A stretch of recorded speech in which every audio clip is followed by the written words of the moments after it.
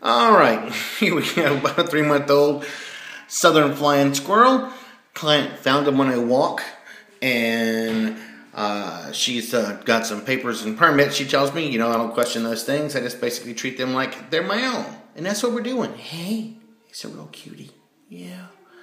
We've done a fecal, physical exam. Eyes are clear, lungs are clear, ears are clear, skin looks good, no parasites are noted, no coughing or sneezing during the exam. I will say that getting poop from this guy was an adventure. But so far so good. Anyway, what we're going to do is I've just given him a little bit of dewormer. Maybe he's got that little rabies thing on his face. Nope, he ate it pretty good. But the fecal was negative. Everything looks good. We're going to recommend a more natural diet. And we're going to recommend some better sunlight, more natural sunlight.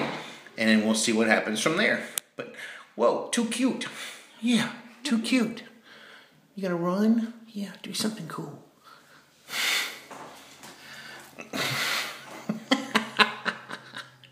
What? He's going.